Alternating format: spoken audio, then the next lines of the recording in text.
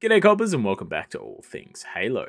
So if you're one of those people that stepped away from Halo Infinite in the early days, then you may not know of the gameplay experience we are currently having in the present day. Halo Infinite has changed a lot since it was first released. Even though it's had its potholes along the way, she's feeling pretty good at the moment. But before we dive in, don't forget to subscribe to stay updated with future content. It is the best way to support the channel and I would greatly appreciate it. So 343 has really been listening to player feedback and honestly, they've been working damn hard to fix things. This game runs so much smoother now. 343 is currently working on the desync issue, which should be fixed by the release of Season 6 or sometime during the new season. 343 have also been getting rid of a bunch of bugs and just making the game better overall. They're trying really hard to make it a game that people will enjoy, and in all honesty, I'm loving it. Halo Infinite feels great right now. If you weren't aware, the drongo known as Bonnie Ross, the ex-studio head of 343, has been given the boot. But not only that, a bunch of people have been kicked off the team as well.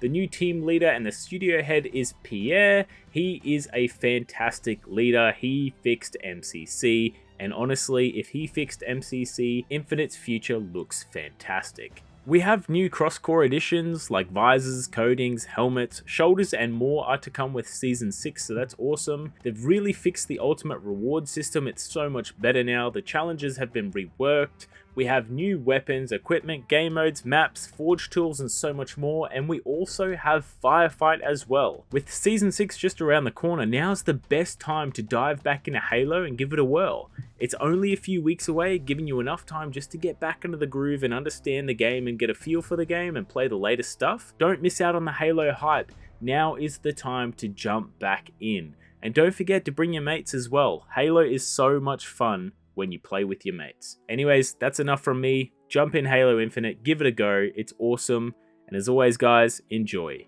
your day.